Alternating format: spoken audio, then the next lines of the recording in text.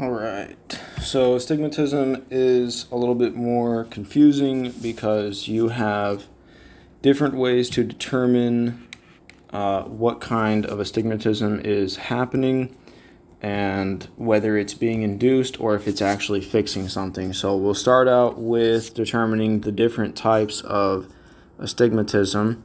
So if you have an eye and you have the vertical line image and you have the horizontal line image, and those are determined by your vertical and horizontal meridian. So our vertical image, I'll put a little I, this is our vertical image, this is our horizontal image. They are determined by our horizontal meridian, HM, and our vertical meridian.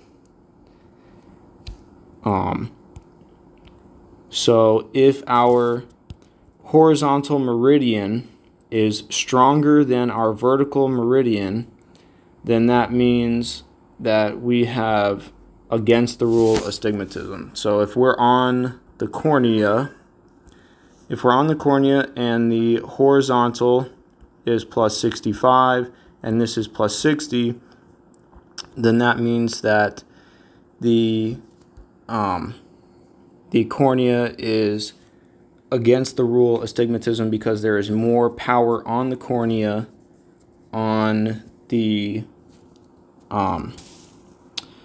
horizontal meridian. And you can see that because the RX, if we were to use an RX that would correct this, you would have 0 and minus 5. And if we were to write that as a prescription, you would have plano minus 5 with an axis of 90.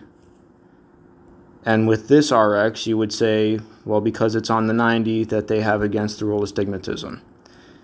Because on their actual cornea, the power on the horizontal meridian is stronger than what it is on the vertical meridian. So we'll take a look at the images themselves. So if the horizontal meridian creates the vertical line image, and that comes first, as in this, then you know that it's going to be against the rule astigmatism. It doesn't matter if it's one inside, one outside, one inside and one on the retina, or both inside. If the vertical image comes first, that means the horizontal meridian is stronger, which means that you have against the rule astigmatism. Now, it works the opposite way. If the horizontal image is first and the vertical image is second, then we have with the rule. And that again works the same way, where it doesn't matter if it's one inside, one outside, or one inside, one on the retina. Whichever one comes first, that's going to determine whether you have with the rule or against the rule. If both images are inside the eye, compound myopic. You have compound myopic.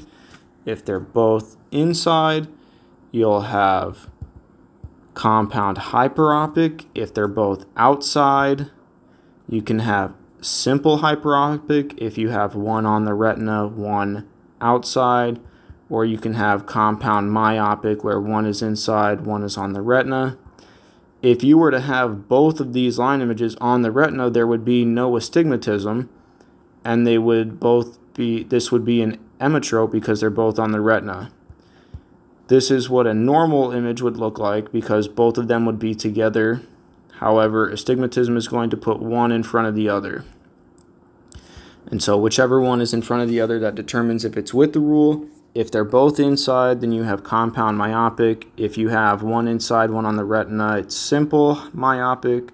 One on the retina, one outside is simple hyperopic. Both outside, compound hyperopic. And if you have one inside, one outside, you have mixed astigmatism.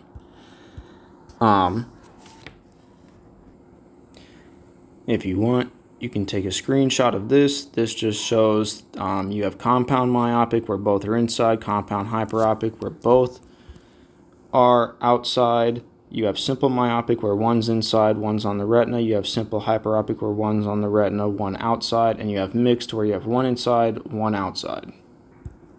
This also shows if it's against the rule or with the rule, dependent on if the vertical image is first, then it's against the rule. If the horizontal image is first, then it's with the rule.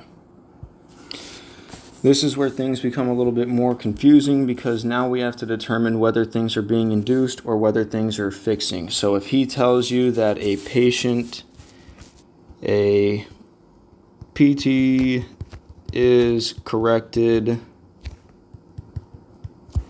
with +2, -1, axis 180, then we can take a look at what is induced. So if he's corrected, then that means what's induced is emetropia, which means he's going to be +60 on both meridians. Now, this is induced on cornea. This is the RX, and this is patient cornea. You can do this for any of the ones where he asks what's induced, because if he gives you the RX, then we have +2 on the 180, -1, we add them together, so we get +1 on the 90, and in order for us to reach 60, then this would have to be +59, because 59 + 1 would give us 60. This would be +58. +58 + 2 would give us 60, because he is fully corrected with his RX, which means when he wears these, he'll be 60 on both if it's a normal axial length. So then what his cornea actually is a +59 on the vertical and a +58 on the horizontal. We then determine that the vertical meridian is stronger than the horizontal meridian, which means that this is going to be with the rule astigmatism. Now both of these are hyperopic because they both create images that are after the retina. They're both less than 60. So this would be compound hyperopic with the rule astigmatism. We can also see that from the RX, because if we're looking at the RX that's correcting a patient, we know that 180 means with the rule. And that if you have both meridians are positive, then they're both hyperopic. Now let's say he wants to know, so you're practicing on an emetrope, and emetrope wears +2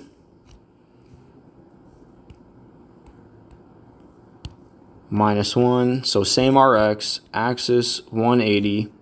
What is induced?